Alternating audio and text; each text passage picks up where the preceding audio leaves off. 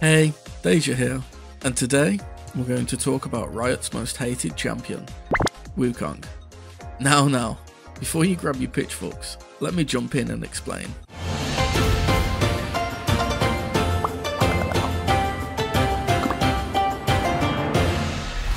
See, back in 2017, we got the release of the Assassin meta, where Wukong started to dominate the game. While he has been around since Season 2, he wasn't really that strong. Definitely not as strong as the Assassin meta made him. To put it simply, he became a problem, especially once he got picked up mid.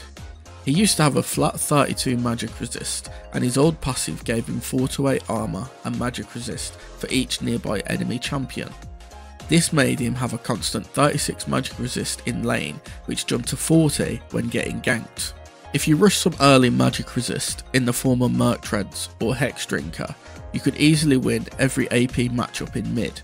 This started to become a problem, so Riot wanted to nerf him. However, the nerfs did little to slow him down. Next step was to rework him. This was a unique situation. He went through a total of 3 versions, with the first 2 being worked on by Riot Lutzberg, and the last one by Riot August. It was during Lutzberg's attempts we got the famous 200 years meme, after a disagreement between him and Harambe on Twitter. Keep note of this, as this is what a lot of people believe broke down the relationship between Rioters and One-Tricks giving input on reworks and adjustments. During this time, we also got told we would see no new visuals due to Riot's art team being too busy, but would get some in the future once they are free. Well, here is the first point to keep note of. The rework came out in 2020 and 4 years on, and we still haven't received those promised visuals. Back to the rework, out of the 3 versions, it was heavily agreed in the Wukong community, August version was the weaker of the 3. That doesn't mean it was necessarily weak, but it lacked a lot the other 2 versions contained. Fast forward to the release, and we got August version, which, to be fair, was quite strong on release, quickly getting hotfixed. After this hotfix, we saw 2 additional patches of nerfs, with Season 10 ending with him obtaining bonus monster damage on E. Season 11 was nothing but bug fixes and nerfs, making him even weaker. Then came Season 12, and to Riot's credit, they gave Wukong something we had been asking, no, begging for since they teased it. That, everyone, was a wall hop. In 12.7, they dropped the buffs, giving Q a lower CD, W a longer CD late but could now go over walls, and finally E saw that bonus monster damage go from 50% to 80%. Insane, right? Well, us foolish monkeys didn't realise how problematic this would be. Following this patch, we got the durability patch, making Wukong tankier overall, which helped his sustain. After this, it all started to go downhill fast. Remember that insane 80% bonus monster damage on E? Well, pro players did, and it was at this point he started to be picked up in pro, and showing the true potential of the monkey in the jungle. Riot, seeing how much of a problem they made, quickly started trying to fix him with nerfs, which unfortunately wasn't enough to cage the monkey.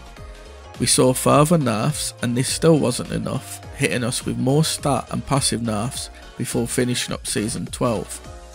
Season 13 didn't let up either, with every patch that season being a nerf or bug fix, except the last one, which was some small mana buffs, which did nothing to fix the state he was in. It was at this point he was effectively pro-jailed, and we saw him have the lowest pick rate of all time, equaling a total of 2% pick rate across all servers. He was only being picked by One-Tricks, and even then they couldn't get his win rate higher than 47% in both top and jungle. Finally, after 8 months, we got some much needed buffs. Great, monkey saved, right? Well, no. This did absolutely nothing to fix his win rate. Another 2 patches and we saw a great fix for the passive, reducing the stacks from 10 to 5 while increasing the value of each stack, and more importantly, stacks began to fall off one at a time.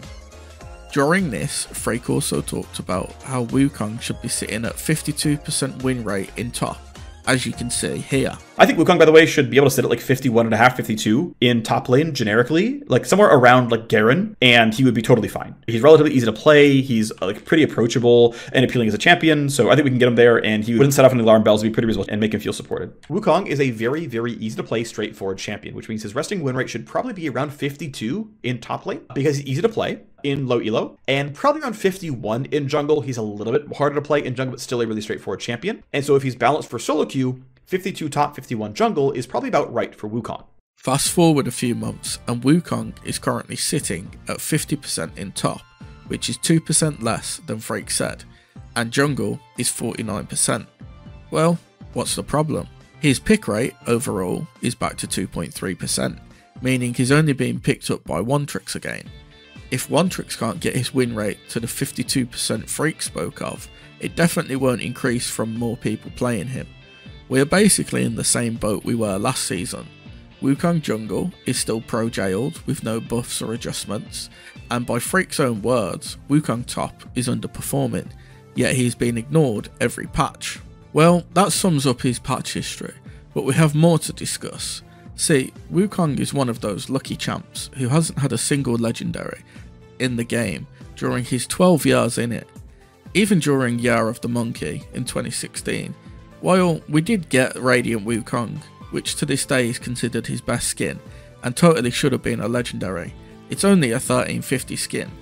We have no prestige, no mythic, no legendary, no ultimate, yet Wild Rift, the mobile spin-off game, gave Wukong not only a revised version of the Jade Dragon skin, they also updated it to mythic quality and gave an alternative red version, both of which are on par with Radiant for his best skin. Not only this, remember when I said Wukong had 3 rework versions? Well, Wild Rift got a combination of the other 2, which was ultimately a better damage focused kit. This changed, however, when they changed his kit to be similar to Client, and well, they even made that better, with the clone able to move and even mimic E to dash to your target. Client, on the other hand, gets one skin every 2 to 3 years, got the worst version of his rework, got promised new visuals, which we are still waiting on 4 years later, has been jungle pro-jailed for 1 year, while top isn't doing what Freak himself said it should, hasn't had a single skin above the value of 1350, any cosmetics such as emotes are usually tied behind a paywall, has a better version of his current kit that fixes all these gameplay issues on Wild Rift, which they won't port to Client, and let's not forget the lore. He has had the same lore since his release in Season 2. Overall, the champ needs some serious love. We need those visuals we were promised 4 years ago, and give us a legendary skin already, instead of giving another champion their 4th legendary skin. Give him some actual lore, because all he has is roaming around Ionia, defeating Noxians with Master Yi. Finally, give us that Wild Rift kit. It fixes all his issues and balances him in a way he won't dominate the jungle or mid as an assassin.